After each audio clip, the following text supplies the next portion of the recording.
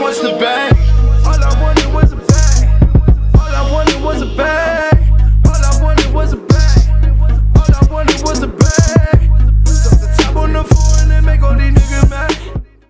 It's your boy, Old Guy Hip Hop News Uncensored. Hey, yo, if you got an iPhone or the Droid lovers out there, look in the description box, yo. We got a wireless charger for you. Fast charge for the extra, extra low. I got y'all, man. Check it out. Let's get it. No. 2 words. Bad boy. College. College. But it was the greatest university of the music business I had ever been a part of. I listened to a lot of the older artists, talk about Motown, how Motown went down in that day, and I gotta say, Bad Boy, had to be the closest thing to that model that there ever was, because there's never been an executive that got that involved in the vision of an artist. Most labels, they sign you and say, do your thing! You know what I mean? But Puff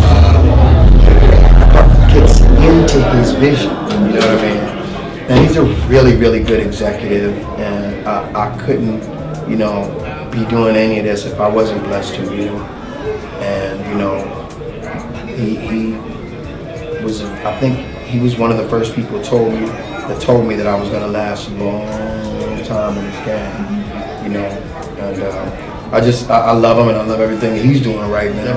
I think Bad Boy is just, an elder statesman of the game right now. I mean, we've accomplished everything that there ever was possible to accomplish. A Fortune 500 company isn't going to last 400 years,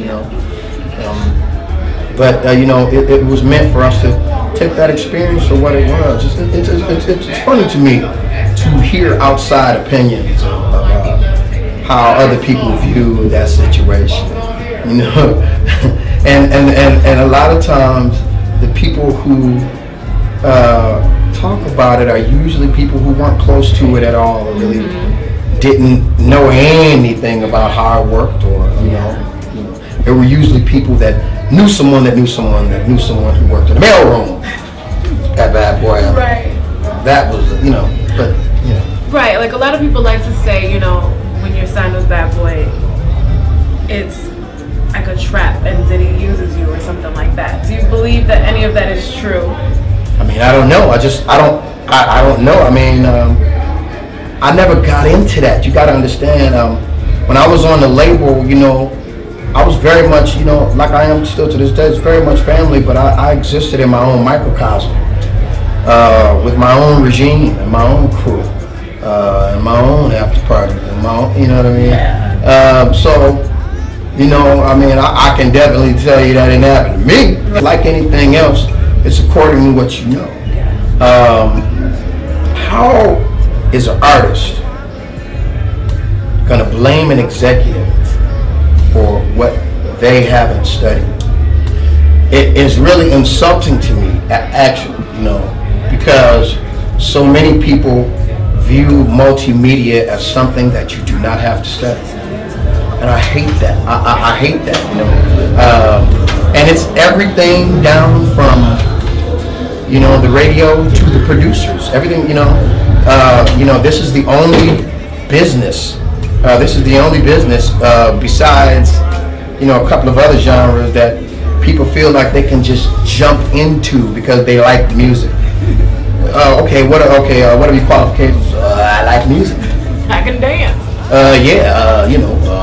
People at my church say I'm good. You know what I mean? And this is a real business. You know what I mean? The people who succeed at this game in the long run are those who have studied this game. Those who have graduated from this game, shall we say. You know what I mean? But, would you want someone, doing a root canal on you simply because they like teeth? No. No. And that, everyone feels like they can do this. I think that, I think it's very easy for people to get caught up in an era, to get caught up in quote unquote what they think real music is. I'd like to ask you a question. If the classical greats, let's just hypothetically say Johann Sebastian Bach, were to come back and listen to the music of the 50s, 60s, and 70s, what would he say? That's a good question.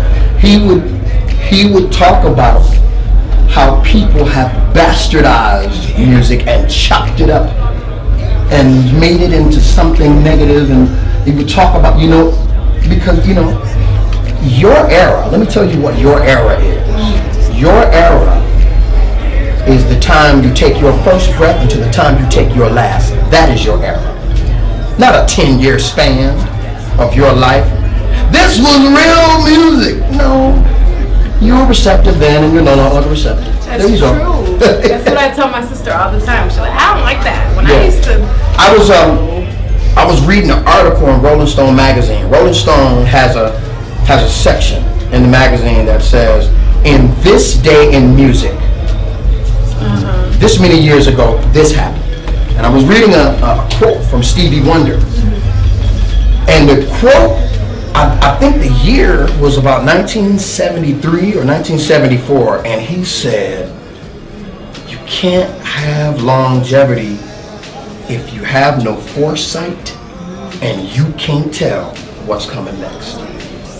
Ain't that the truth? So, are you purists out there? You know what I mean?